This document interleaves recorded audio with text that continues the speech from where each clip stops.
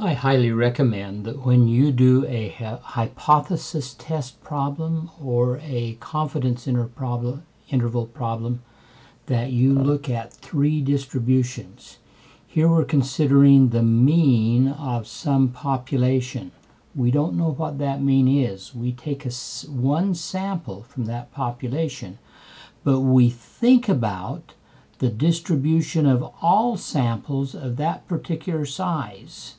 So we're taking a sample of some size n, and we're thinking about the distribution of the means of all of those samples of that particular size.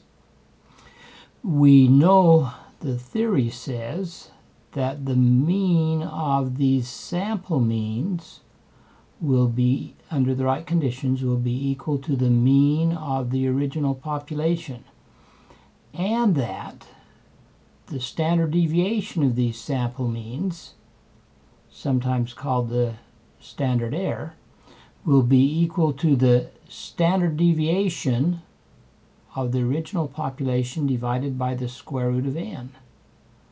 Now here's an important fact. We seldom know what the population standard deviation is. So what we do is we'll approximate this with the standard deviation divided by the square root of n. So that's how we get around that particular problem. Okay.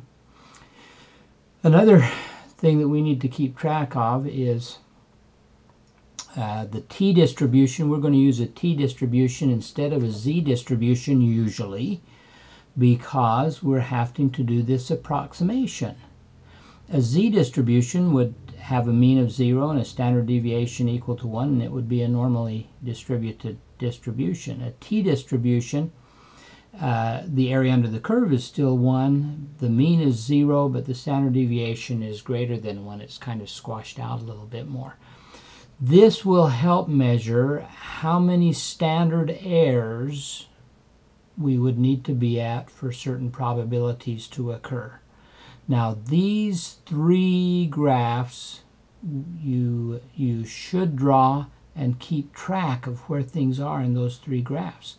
In the follow-up videos to this, we'll look at examples of each of those. Okay, that's the end of this video.